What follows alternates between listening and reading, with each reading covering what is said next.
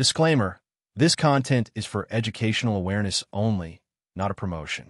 Hello everyone and welcome to D Reviews. Today we're talking about a major internet disruption. Cloudflare's network suffered a wide-reaching outage that impacted many well-known web services. We'll explain what happened, which services were hit, why it matters, and what you as a user should know. On Tuesday, November 18th, 2025, Cloudflare announced that it was experiencing a serious issue that impacted multiple customers. This caused widespread 500 errors, meaning many websites couldn't load or were returning server error messages. Their dashboard and API were also failing. The outage began around early morning, Eastern Time, and coincided with degraded performance or outright failure of Cloudflare's own status page and dashboard. Affected services included social media sites like X, AI platforms such as OpenAI, multiple multiplayer games that depend on Cloudflare's infrastructure, and also other multiple websites using Cloudflare service. Why is this significant? Because Cloudflare acts as a critical layer for many websites, handling things such as encryption, traffic routing, and caching. When that layer fails, websites may load slowly or not at all, or show error messages, even though they might still be operating behind the scenes.